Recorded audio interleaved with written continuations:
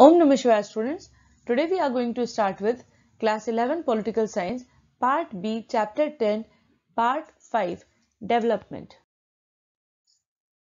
Students, in the today's session we will have a discussion on democratic participation, number 2 development and life cycle, number 3 conclusion to the chapter, number 4 assignment to be done in Part B Chapter 10 Part 5.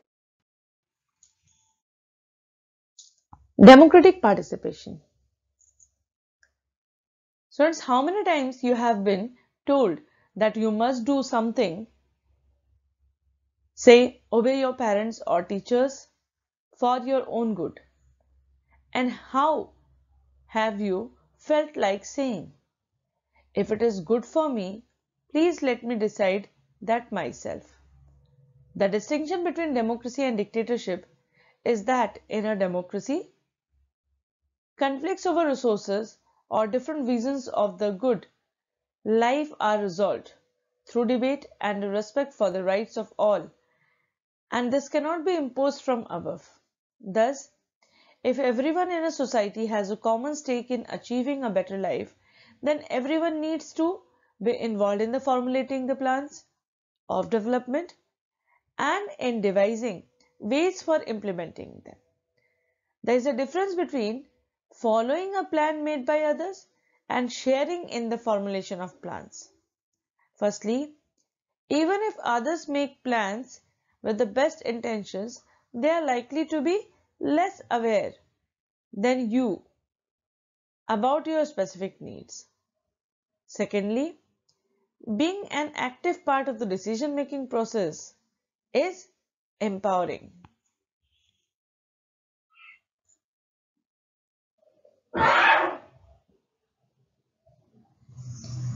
Both in democracy and dictatorship, development are concerned with realizing the common good. By what process can the common good be defined?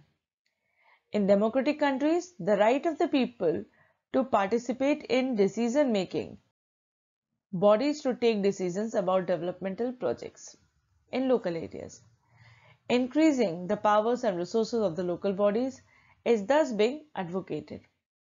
On the other hand, it is argued that people have to be consulted on issues which most affect them, and it should be possible to reject projects which can be adversely affect the community.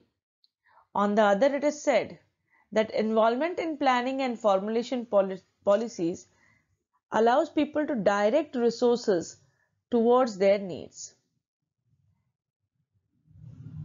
Where a road must be laid, what should be the route of the metro or local buses, where a park or a school should be located, whether a village needs a check dam or an internet cafe, should be decisions which must be taken by them. Now let's think. This picture are of Satyagraha in the village of Domkhedi in Narmada Valley. As a result of the construction of Sardar Sarovar Dam, the waters of the Narmada flooded the valley. The Narmada Bachao Andolan protesters chose to face the rising waters. When the water rose dangerously up to the shoulders of the activists, the government arrested them. Find out more about this controversy and discuss the merits and demerits of big dams. Is the Sardar Sarovar Dam a good way to solve the problem of water shortage? Were the activists justified in offering resistance to this government scheme or not? These are the questions that you have to go through the detail of the construction of the dam and the effect of it and have to write this report on.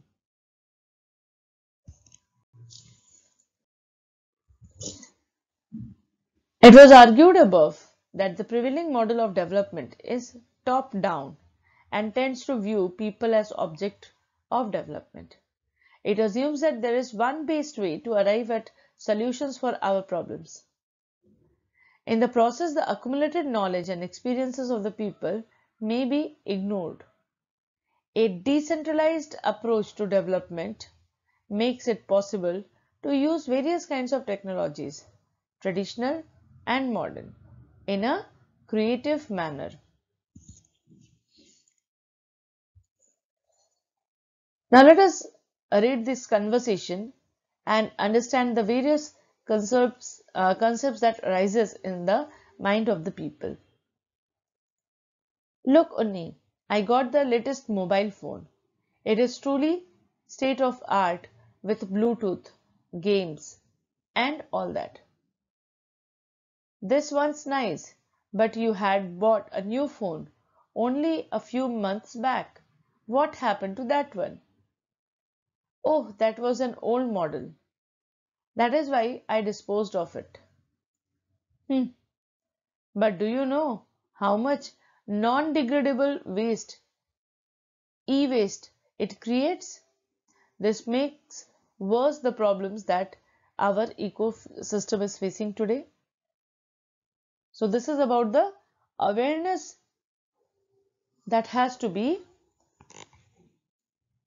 created amongst the people. This is an attempt to create an awareness. This is a uh,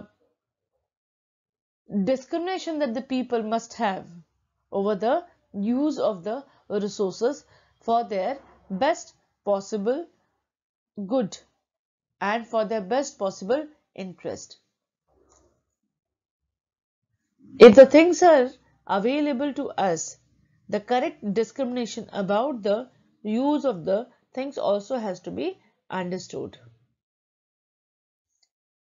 Development and lifestyle.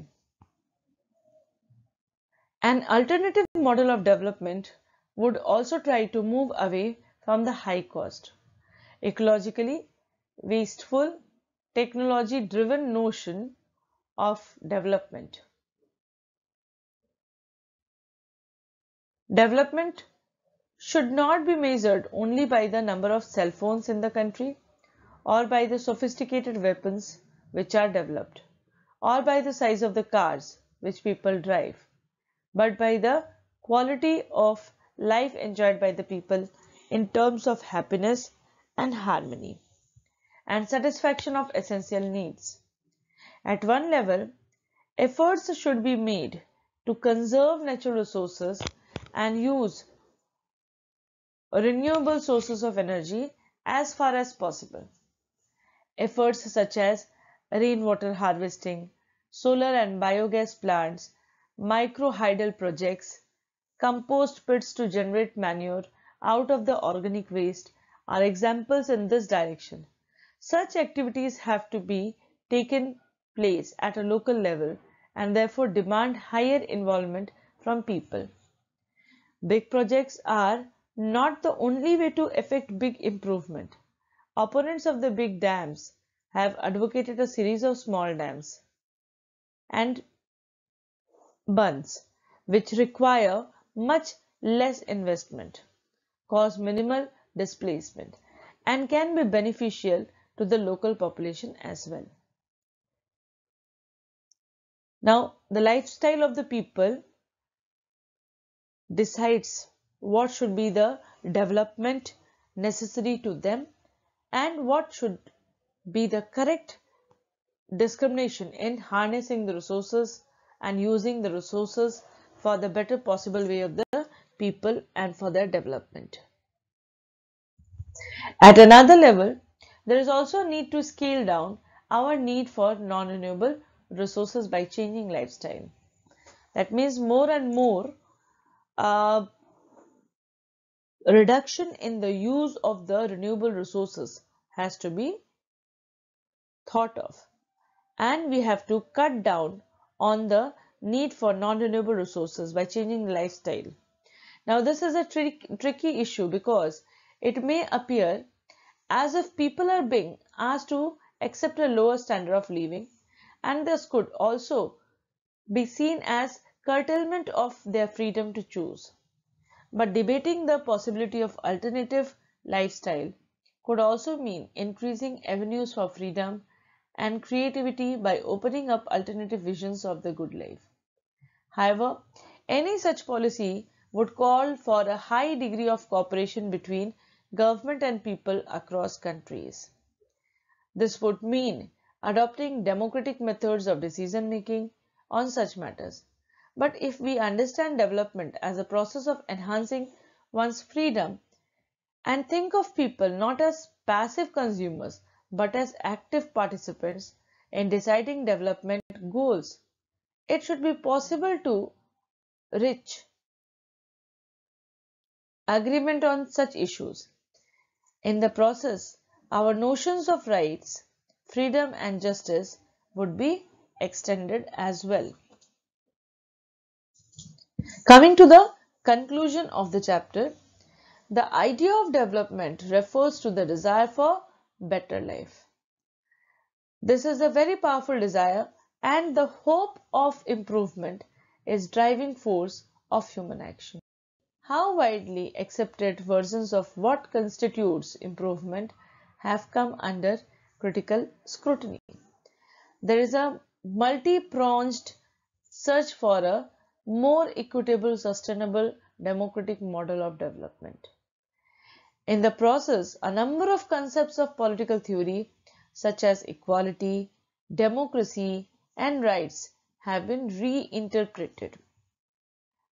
The issues that have arisen while pursuing the goal of development reveal that the choices we make have an impact upon others, other human beings, and other species in the world.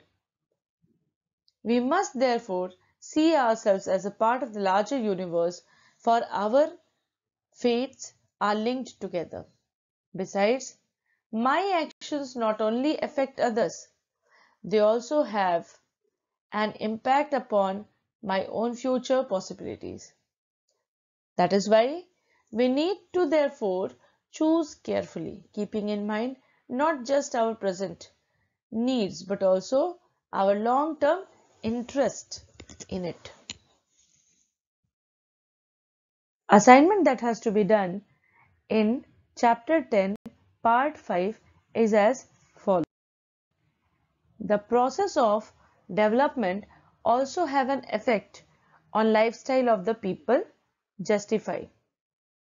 You have to go through the chapter well in this part and have to write down the answer of this question in detail.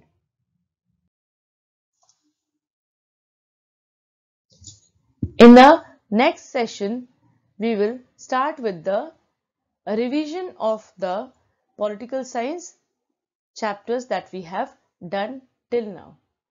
With this, we have completed the syllabus of class 11 political science for session 2020-2021. Om Namah Shivaya.